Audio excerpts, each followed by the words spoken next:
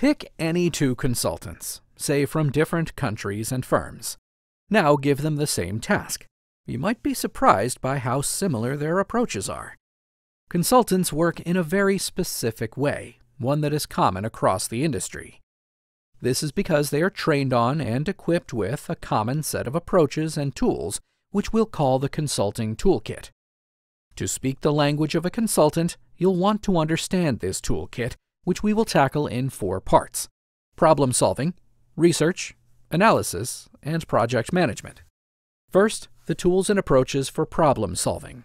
Consultants are hired to tackle difficult problems quickly and on time. Overruns and missed deadlines must be avoided at all costs. This means they must balance rigor with speed. To get this balance right, many consultants take a hypothesis-driven approach, a bit like the scientific method. Instead of evaluating every possible path, pick one that you believe can work and validate it. Looking for the next global market to enter? Maybe start by evaluating the largest and most obvious possibilities, China or India, perhaps. Consultants describe the alternative, wasting time pursuing too many possible options, as boiling the ocean. Consultants must also prioritize ruthlessly. You'll likely hear the term 80-20, getting 80% of the results from the right 20% of the work. Basically, working smarter, not harder. Is a China market entry a big opportunity? The 80-20 version would be to quickly get a rough estimate. Is it more like $10 million or more like $100 million? The refined version might take weeks more of thorough research and analysis. Next, the Research Toolkit. Consultants are frequently hired for their external perspective, but that often requires new information. To get that information, consultants use 3 common research tools. First, interviews. Because consultants are neutral third parties, interviewees are often more open with them. These interviews can be internal or external to the client. An external example is the expert interview, where consultants pay third-party topic specialists to share their knowledge and opinions. In internal interviews, consultants speak to employees and management to understand how the business really operates. These insights, which might be unfamiliar to some executives, can inform recommendations for improvements, like workflow redesign or company reorganization. Another set of research tools relate to consumer or customer insights, like surveys and focus groups. This research can be done specifically for the client's project, or it could be done by the firm for its own broader purposes.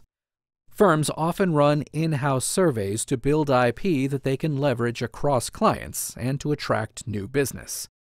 Say a firm runs an annual survey on summer vacation intentions.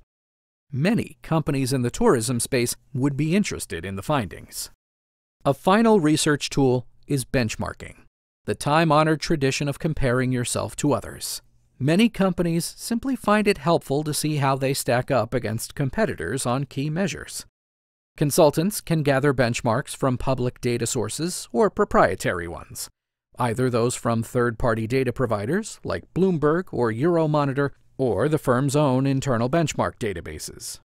Next, the Analysis Toolkit. Analysis can be qualitative or quantitative. For qualitative analysis, consultants love frameworks, which add structure and clarity to ideas and help break down big, messy business problems into smaller, digestible chunks, like what we've done here, for example. Any good consulting framework must be MECE. This is a term that originated with McKinsey and stands for Mutually Exclusive, Collectively Exhaustive. Mutually exclusive means the ideas don't overlap. Collectively exhaustive means comprehensive, covering everything. Consultants often build bespoke frameworks for each project, say organizing a list of possible cost savings into MECE groups and subgroups. For quantitative analysis, consultants use classic tools like Excel, but also products like Alteryx and R, which are designed for large datasets. Generally, there are 2 types of quantitative analysis: analyzing known data, for example, searching for insights and trends in historical data, or dealing with unknowns, forecasting and simulating possible scenarios. Consultants call this modeling. For example, a consultant might build a large and complex financial model on a spreadsheet to estimate future product sales under various possible circumstances. Say what could happen if new regulation passes or if a competitor drops prices. Of course, a major focus of quantitative analysis is communication, data visualization. Consultants love graphs and charts, and often use tools like Tableau to illustrate their findings. Of course, delivering all of this on tight timelines requires careful project management. Consultants, of course, use all of the standard project management software and tools. But consulting projects can be complex, multi-workstream efforts, and consultants sometimes deploy an entire team dedicated to project management, called the PMO, or Project Management Office. The PMO will often divide the project up into self-contained work streams that can be managed separately. In certain cases, the entire objective of the project might be to lead a PMO for the company, say during a company-wide transformation.